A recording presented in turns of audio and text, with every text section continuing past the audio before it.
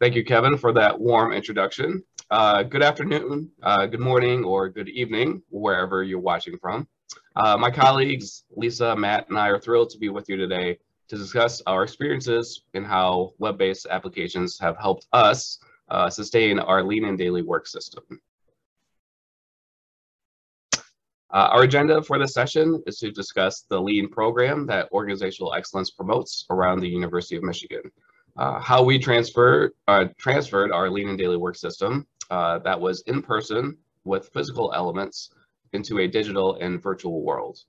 We'll highlight how web-based applications have helped us sustain the model and how using these applications can help teams like yours stay engaged and innovate in a remote setting. So a little bit about Lean at the University of Michigan. The Lean program started back in 2016. The program's goal at the time was to create 15,000 problem solvers across campus, primarily focusing on targeting staff. With such a large university community and limited resources, how could we make an impact? At the time, only our leader, Krista Schulte, was tasked to fulfill this mission.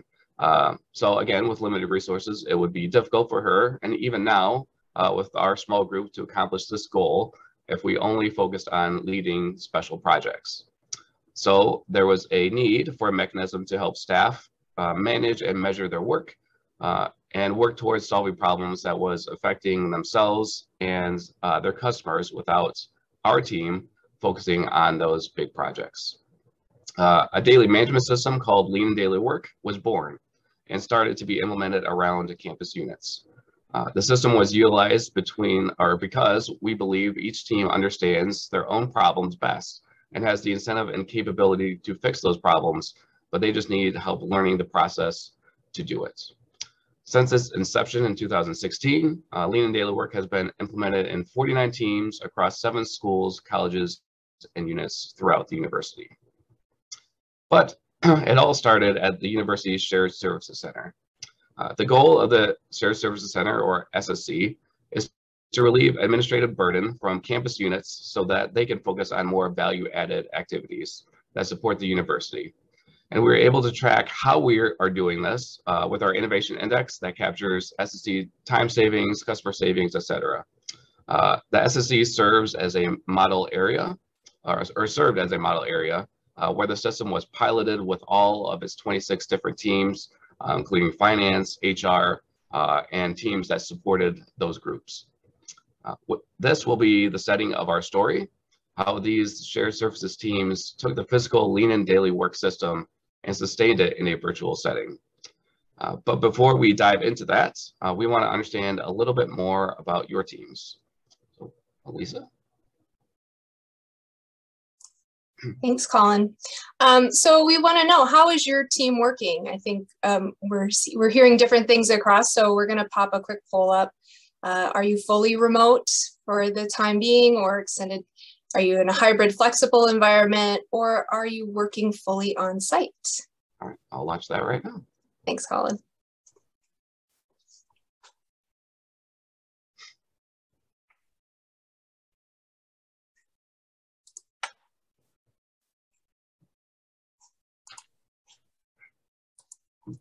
Looks good. Do you want to end it, or do I? Let's see. Here we go. I got it. There we go. So hybrid flexible, most of us, and then fully remote, which is also the Shared Services Center. What we're doing at the Shared Services Center, we have moved to a fully remote preferred environment for the foreseeable future. So good to have you here. Let's talk a little bit about what this looks like for our teams. Next slide, Colin. Thanks. So it's great to be here. Thank you for joining us. And, you know, those results of the poll really help demonstrate what I think we're all dealing with right now. It's the new reality of how do we deliver consistent, effective training, coaching, and services for teams that are all in different types of environments. To set the stage for the story today, like Colin said, we're going to talk more about Lean and Daily Work specific to shared services teams, but I want to give you a little bit more background on what we teach as far as lean and daily work encompasses to give you a good idea of what teams are working with. This is the mechanism that we use to teach teams kind of everything we know about lean and how it can improve their daily experience for themselves and their customers. And we really strive to teach, to help instill problem-solving cultures throughout the university. The system itself incorporates 5 pillars. Each of these are important to the system. At the top, metrics. So every team defines metrics to put a visual representation of the type of work they do. The Shared Services Center has quite a few transactional teams, but we also use this for teams that are like ours, project-based. And we also encourage teams in all different types of work to have metrics to provide context about the work they're doing. These metrics help them answer questions like, how are we doing towards our goals? Where are the gaps in between where we are now and where we want to be with the services we're providing? The visual board is all about transparency. This is so that all information can be easily seen by leadership and team members. The team huddles, this is a stand-up that we have a daily stand-up as part of a shared communication strategy. It helps provide engagement and visibility opportunities for all the team members and gives them time to surface issues, opportunities, and questions. The fourth component is our everyday lean idea. And this is actually the way that we teach teams to walk through problem solving. It incorporates measurements of current state and future state so that we can actually document the improvements and understand if the changes and experiments that these teams are trying are actually having impact towards their goals. Finally, leadership walks. This is where teams connect with their lean leaders through consistently scheduled, get-togethers. It provides access to the leaders and helps the leaders understand the workload and challenges that teams are facing. It also ensures that there's strategic alignment towards shared goals between the team members and the leadership of the organization. So the 2 pieces that were really most impacted, obviously, by this move to a remote or hybrid environment include the visual board and the team huddles. So we're going to spend most of our time talking about the visual board and how it's evolving in our remote preferred environment. Next, thank you. So this is an actual what the visual board looked like as it was. It was a large whiteboard that lived in the physical space of the team. And the board had intentional spaces for components that are important to having a lean mindset. So at the top of the board, there was space for metrics and a space for shared work that would be visual. Colin, you want to hit next for me? Thank you. Down at the bottom, there's a space for standard work for the huddles, a space for communications, recognitions, acknowledgements for the team. And then I think one of the most important components, we had a place where people could put the sticky notes from their desk when they ran into a problem or when they had a question or a hurdle that popped up for them, immediately documenting it and putting it up on the board so that it could be discussed with the team at the next huddle. Make sure that we don't forget these little things that are hard. And those are often the really good wins for improvement efforts. We also had a spot for team temperature, and this is used differently by every team, but it is an indication of how a team is doing towards meeting its workload. And finally, the bottom of the board also was around the improvement efforts with the ELI, that everyday lean idea. And it would physically move across the board depending on where they were in the problem-solving process. So it was a good visual way to see how teams were doing in their problem-solving efforts. Again, this visual board lived with the space with the teams, and it was easily accessible and visual for leaders and teams. So what did this look like? Really, this is more of a feeling than it was how it actually looked. When you came to the Shared Services Center, there were 26 different teams spread across 4 floors. Each one had their own board with their own information on it. They had metrics and charts, data related to their service level agreements for those transactional teams, ideas and notes about the changes and innovations that they were working on, what the team was working, shared accomplishments, celebrations, notes about potlucks. That was a really important piece. This was a staple of the daily work lives of the staff that were in the building. It was a connection point, and most importantly, created an understanding of the work that needed to be done so that we could ensure that we were meeting the needs of our customers. But as we know, what was is no longer what is, especially when we're talking about shared physical spaces, and the way things were had to change.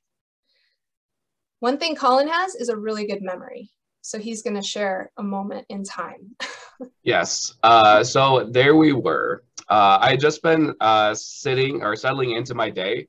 Got my cup of coffee, went back to my cubicle, and Lisa, who sits right next to me, was leaning in and asked me a question. Do you think they're going to close the university, Colin? Ohio State just did. So at this point, there had only been 2 reported cases in Michigan. Travel bans had already begun. So I replied back to Lisa, what? No, we'll be fine. But secretly, I was thinking, Ohio State, I'm not surprised that they closed. Typical. But also what I was thinking is, wait, so if we close campus for a short period of time, that means I wouldn't have to commute. So how things were different back then. The next day, the president of the university stated that we'd be encouraged to work from home if we were able to. Throughout the upcoming days and weeks, we transitioned out of our cubicles and stayed in our pajamas for the unknown long haul that awaited us. So with that, this is just our perspective, and I want to get Matt in here and ask him, Matt, what was your experience like at this time right before we went remote? I'm glad you asked. I was actually in my first few weeks at the university, making a huge career change from 21 years in hospitality. We were thrust into that remote environment, and I was thinking, how was I going to learn all the team members' names that I'm supposed to supervise now that they're all at home? So it was a very uneasy time for me, but we survived, and I think we're better for it now. All right. So it was an ever-changing situation, but there's one constant that remained. These SSE teams would not stop huddling. That was a mandate from our senior leadership team. Huddles would look and feel very different, but like all huddles or stand-ups, it's important to communicate how the business and operations are running during any situation, especially during a crisis like this. Coincidentally, we had just started to experiment with remote work agreements. So some staff were familiar with working remotely and using some of the video conferencing technology. But it's safe to say that for some, Zoom was still a setting to help you see small font on your laptop. So what our group knew was that we needed to support teams the best that we could. I continued to coach them as though we thought that this would only last for a couple of days. Days turned into weeks, and we knew that we had to not only keep lean and daily work going, but we had to make it easy for teams to operate in a virtual setting indefinitely. So how do we do that? For Lisa, myself, and our team, we were tasked to get creative with existing tools that were already in place to help support the system and find new applications to use at no cost to the university. When possible, we ended up being able to create templates for our teams and customers to use. This was a rapidly changing environment, but the SSC's commitments to its customers didn't change. Transactional work did not stop. We continue to have to pay the bills. And now you'll hear about one of those transactional teams at the SSC. So Matt is going to share about his accounts payable group and how they were able to transition lean and daily work to a virtual environment for them. Hello, I did want to talk a little bit about our experience from a transactional team. Give you a quick introduction of the AP here at the SSC and what we did on the onset of our transition to remote work. So the accounts payable purchase order team is comprised of 10 auditors and 2 seniors that process roughly 25,000 monthly invoices within a 3-day service level agreement. Our work is 95% transactional in nature.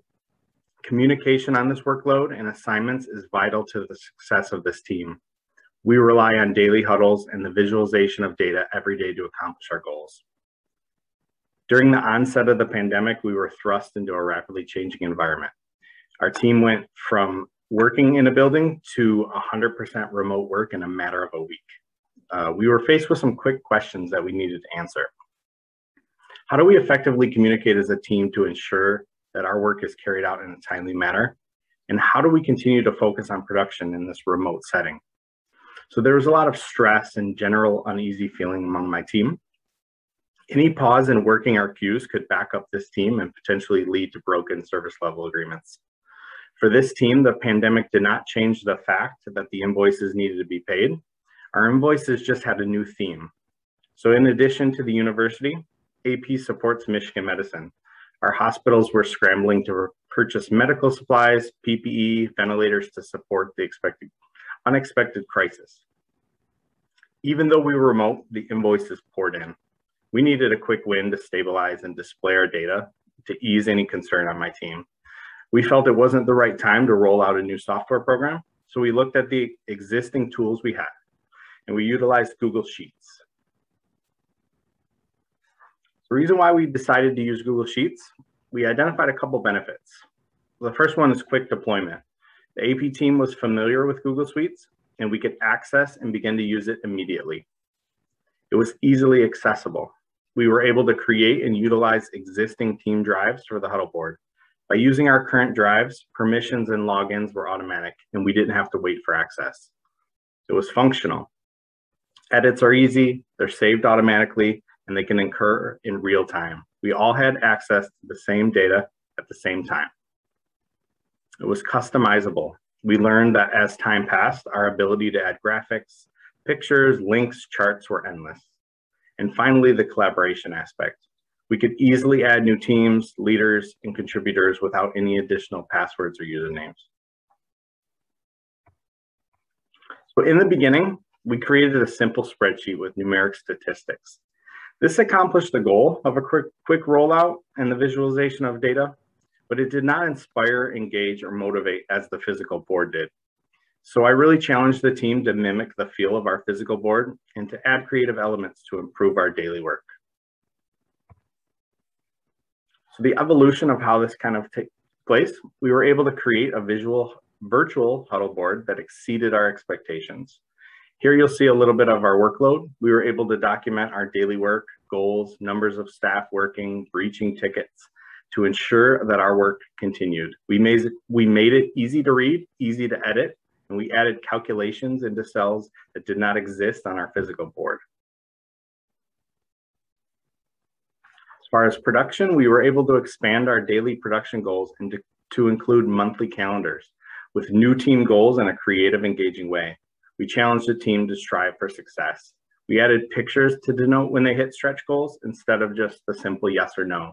This creative addition from Sheets allowed us to provide the data in a fun way. We were able to add satisfaction metrics. We added charts on our survey results to connect our work with the greater service purpose. Being able to add shout outs of positivity helped keep morale up during this time. Additionally, Google Sheets allowed our team to archive historical data on additional tabs. With our physical board, sometimes that resulted in us taking pictures. So that new environment now, we were able to document that data seamlessly. We were able to document our ELIs, our everyday lean ideas. We were able to mimic the physical board with digital Post-its to move through the process. The work of continuous improvement did not stop in a remote setting. And finally, engagement. We were able to add elements to promote our culture in a remote setting. Some examples are shown here are positive affirmation calendars, inspirational quotes, various approaches to happier self. So sometimes these rotating elements were created as add-ons to our physical board, and at times it was hard to find wall space. So with the virtual board, we have unlimited space to highlight different elements without the fear of running out of the wall space or really diminishing the importance of what we were trying to convey by the location that it felt on the wall. So here's a zoom out view of our huddle board inside Google Sheets. And obviously you can see that there's a lot composed in there. This probably would not fit on the physical wall. But this digital huddle board became a central hub for communication, for our lean and daily work, and for our team engagement.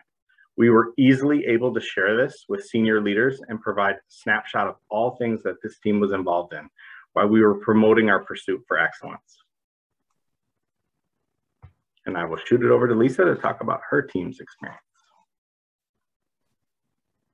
Thanks, Matt. So as a coach, I generally support the campus teams, but I also get to work sometimes with shared services teams. And I just love seeing how all the different teams are using the components in a way that really works for them. Matt's team has done a great job with Sheets, and every team has really been able to accomplish getting the information that they need in a way that works for them. We did not limit teams to a particular software. Like Matt said, they wanted to use something that was accessible and easy and didn't require anything different. We've recognized through this process, through the last 18 months, that teams with lean and daily work can be successful as long as they're incorporating all the pillars that we talked about earlier.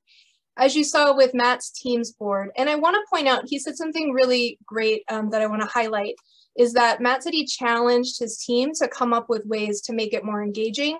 And that's a real key component to lean and daily work, is that the board doesn't belong to the supervisor. The board doesn't belong to the leader. The board is really about what the team needs, and they contribute and participate in that, in creating that board. So I just wanted to point that out too. So as we saw on Matt's board, they have metrics that help their team. They have clearly defined goals so they can see quite quickly and easily if they're meeting those goals. They have a virtual board, and that's a component. So the visual board, actually having something that the team is using that contains those essential pieces: metrics, team temperature, standard work, having their ELIs visible, and a place for idea generation. Huddles, they're huddling daily, and that's happening. Their ELIs, you can see that they're moving. The Shared Services Center has a standard of at least one everyday lean idea completion per quarter per team. And so they're able to make sure that they're meeting that goal as well. And then leadership walks, Matt didn't mention, but I know they're happening. Our senior leadership has easy access to look at any team board at any time now that they're virtual, which instead of walking around the building. So they do still have that access. So success, when we define success for teams with lean and daily work, we're saying, are these components helping you? Are they in place? Then you're successful. Doesn't have to look the same for everybody. I'm going to spend a few minutes now talking about our team and how we're utilizing a virtual board as well. So Miro, I've heard people talk a lot about Miro at this conference, so I think everyone's available or has seen it or worked with it. If you haven't, big plug for checking it out. When we were transitioning to the virtual board initially, it met the first criteria for us, which was it was free. And so we experimented with a few different types of software for our board, but we found Miro to be a really easy to use, intuitive whiteboard software. And we were able to actually keep our board very familiar. We actually just overlaid a picture of the board that I showed you earlier. I'm going to give you an example here in a minute. And we're able just to work with it as we were used to the board, so it looks the same. It's really collaborative, easily customizable, and if you go to the next slide for me, Colin, it's got fun things to it. And our team, we're really about positive business practices at the Shared Services Center. We like to have fun. We use Bitmojis. We love sticky notes. Like, the heart of every lean practitioner is a sticky note. So Miro has all these components and templates so that we can use it for facilitation with customers and process mapping and all those things that I think most of you are already aware of. So I won't spend much time on that, but I will show you on the next slide. This is that same conversation that Colin remembers so well. This is the picture of our board that day. Before I left, I took a picture of the top and the bottom, the metrics and the components on the bottom of the board. And now it looks like this. So in Miro, this is the top of the board for us. So this is where our metrics live, and this is where our collaborative kind of project work lives. So Great things about Miro is for our metrics, we link just directly out to the sheets that update those linked metrics in there for us. We have the ability to put notes on each other's metrics or ask questions. Along the bottom, each team member does different project work. And so we have a quick, easy visual of how people's projects are going and just a little bit of information. This week, we put a little box for nuggets that we're bringing from the conference. So the things that we want to make sure to go back and share, or those sessions that were, everybody needs to go watch this one, which I think is most of them at this point. We're keeping that there. So the next time we get back to huddling next week, we can start to pull that apart and make sure that we don't lose that. We highlight important dates for our team on this side of the board as well. And then our bottom of the board, the bottom part, we maintain those important pieces that we talked about. We've got our standard work and huddle schedules. We put communication pieces here. We still do sticky notes, so those things that get in our way or opportunities we hear about, we put those up on the board to talk about. We track our team temperature, which again is an indication just of how the team is doing towards getting their work done. And then our ELIs actually live in a separate system. We use monday.com for that. So we just have a link here to where our ELIs live. And let's see. So like Matt's team, we're not limited to wall space. So you'll see there in the middle, that's where we have our actual board that I just showed you. But all around it are all sorts of different collaborative things that we've done over time. Some archive information, like Matt said, it's easier than keeping pictures of our physical board. So there's been a lot of benefits, a lot of unexpected, and I think you've probably found this as well in your work, these unexpected perks to this shift that we've made. It's become even more robust and better, I think, that visual board than it was before. And we're still learning, and we're going to talk a little bit more about that in a few minutes. For now, I'm going to turn it back over to Colin. Thanks, Lisa. So in addition, to Miro and Google Sheets that Lisa and Matt talked about, there are several other applications that teams are using to support the work that they do. As Lisa just touched on, monday.com. For those of you who don't know, monday.com is a project management application. So for our purposes at the Shared Services Center, it helps us keep track of our projects and innovations around the SSC. We built in a template for the everyday lean idea form that can be housed right in monday.com. So that element of the lean daily work system is already embedded in monday.com for use. Also Google Docs. We created an electronic ELI form in Google Docs to help staff innovate and eliminate administrative burden for their team and their customers. This was a paper form before, but now it can be accessed and shared with others at any time. And finally, Google Sheets. Some benefits of Google Sheets Google Slides. The same benefits of that Matt shared with Google Sheets for huddle boards. Very collaborative and editable for anyone. Keeps standard work very simple. So clicking the next slide to discuss the next topic, whether it's metrics, announcements, or updates on projects, is very easy. It's also easy to get creative and create your own team flair, as you can see in some of these slides. There are others like Trello and SharePoint that some campus units are using, but the beauty is that it's not a one size fits all. Teams can get creative and make whatever system work for them. But now we're curious how your teams are staying tied to the work. So I'm going to turn it back over to Lisa. So we're gonna use Padlet. Colin's gonna drop a quick link in the chat for you, and if you would click on that, I'll just walk through Padlet for a minute here if you're not familiar with it. So you can click on that link, and that will take you to this page, this website. And we want to know what software or cool kind of things you've figured out how to use or what to use. This is a place for us to share, right? So any types of software or other things that you're using for any of these particular areas. So we've got a column for communication, time management, which I'm really interested in learning more about, engagement, process mapping, or other tools, or then anything else that you've found that you just really like that you could share. It's easy. Somebody's already figured it out. You just click the plus sign, I think, yep, and then type in the subject line of what it is that you're using. It'll publish in real time here. We'll give it just a minute while it populates. And if there's anything that you see that someone else has typed and you want to like give it a little heart, little upvote, you can do that as well if it's something else that you like. I'm getting a lot of notifications from there. There we go. So let's just give it a minute if you can add a couple more for us. And this Padlet will be available so you can come back to it if you want to remember it or screenshot it.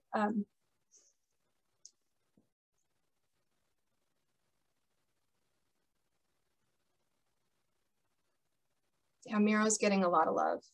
Like I said, feel free to come back to this link or take a screenshot of what you see here. It will be up. And Padlet itself, if you're not familiar, another free tool to have a few boards, and we use this for gathering feedback and different things in our training. So it's been a really helpful tool as well.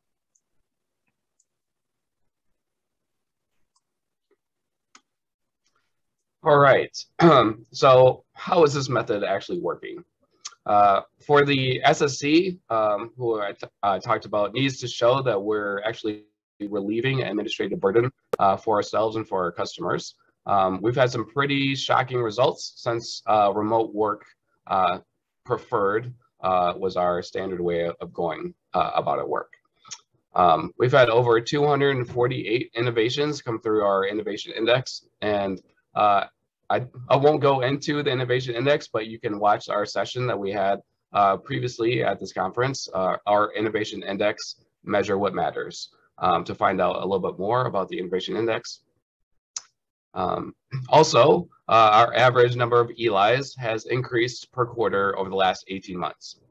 So teams are really able to thrive in the remote environments. And we've also saved almost 40,000 hours of time for our staff and customers. In fact, this past quarter, we had the largest total number of savings since the pandemic started, and we went remote. So like I said, teams are still able to thrive and innovate while being at home. Also, with Lean, we pride ourselves in letting staff have a voice and feel respected with the Lean and Daily Work system. This is shown by our overall employee engagement score of 83%, which is well above the national average in the United States. And elements of that overall score are actually even better among staff closest to the work. So what have we learned? First, you don't need to recreate the wheel to help keep staff engaged around the work. Whether it's Miro, Google Workplace, Trello, web-based applications can definitely support collaboration and innovation. While there are many options and our teams are free to be creative with the tools, not every application will work with every team. So we need to feel free to adapt and change how we're working if they're not getting the results or the level of engagement that they want. Every team has their own set of norms, culture, and you really have to meet people where they're at. We've learned that we have to be intentional about how and when we communicate with each other. Since we cannot lean over and talk to the person in the cube next to us, the huddle might be the only interaction with others for the entire day. So it's important to have that time to connect, not only around the work, but to connect with each other. And by using these applications, we've shown that it's possible to keep people engaged with the work with less effort. Accessing metrics, ELIs, and being connected to the work is just one click away and can be accessed anytime someone needs it. So we've touched on the benefits that we're recognizing with remote work, and Colin, I'd like to ask you a little bit about, as a coach for these teams at the Shared Services Center, what's a benefit that you've seen with this remote working that we're in now? So initially, I was really pleased to see that most of the team's culture stayed intact. So if a team was very fun and lighthearted, they stayed that way in their remote environment. Those who weren't as connected to the system as they could have been, this virtual environment, this remote work, gave them a chance to kind of reset and start anew. So, don't let a crisis go to waste kind of thing. But really, this was a chance for teams to embrace a new way of working and kind of, like I said, start anew. But for me as a coach, it's easier for me to see who's engaged with the board, the ELIs or metrics without having to physically go to the board or take pictures like Matt was saying or take notes for my record. Right now, it's all online and just one click away. So for me, I'm also curious from Matt's perspective, are there any other benefits that you think, Matt, your team has experienced while being virtual rather than in person? Yeah, thanks for asking. One of the interesting dynamics that I think has taken place is, like Lisa said, that the board is really for the team, created by the team. So anytime myself or any of the other supervisors or senior leadership would get up and kind of walk to the physical board, you would see all the eyes kind of perk up there and on the workspace floor to think like, what is he looking at? What's the next task? And now being in a remote setting, we can access that data and I can really like study some of the things that they're working on without this fear of the eyes of what I'm about to do. So it definitely has made things easier to kind of share that data. It was very apparent in the physical world when we would all huddle kind of around the board. Everybody would look at us. So that's one perk that we saw. I think that's so interesting, Matt, because, we talk about how great it is to have things in a visual way and have it really easily accessible from our lean perspective. But I think we don't always think about how it feels when you feel like you have that ownership of the work. And, you kind of see people going to look at it and you wonder, like you said, what are they looking for? And I think too, one thing that's been really great about this new environment is it's really easy for teams to kind of cross-pollinate on their huddles. So it's much easier for somebody to pop into a huddle and observe. There's one of our largest colleges that has a big contingency also of teams utilizing lean and daily work has really intentionally started to go to each other's huddles so that they can really learn from each other. And I think that that's been a really helpful way. Just the ease of connecting, although it's more intentional. I spend a lot less time looking for parking or taking the bus to get to campus to visit with people. We save a lot of time too, just having people not coming to a central location for training. So there's a couple other things that I've noticed as far as benefits and the creativity that's coming from remote work. So what's next? For our university and for all around the world, we're in a process of learning, reflecting on what have we seen happen with the teams now that everyone is really settled in, and we've got teams back on campus in hybrid ways. We're looking at how can we reimagine our training and development for lean and daily work teams. So as we move forward in a virtual world, what does that look like? And then what are the best practices to make sure that all of our teams feel supported in that virtual or hybrid environment? How are teams able to communicate effectively when they're not fully remote or not fully in person? So we've also established a community of practice since the pandemic started called Empowering Blue, and we're facilitating opportunities that way for colleagues from across the university and health system to come together, just like we're able to do at this conference. And that's been really awesome to see as well. So from a campus perspective, what's next is we're just continuing to learn and putting that into effect for teams in how we teach and coach them going forward with this program. Matt, how about your team? What's new? What's next? So our next major initiative is to have agility throughout the teams. So can someone from my team learn traits, learn job responsibilities, learn everything that there is on another team? And can we flex those employees in between teams based on demand? So we're looking to kind of quantify who is out there on other teams, make sure that they're providing the proper support to any teams that are in the red or in the heavy state.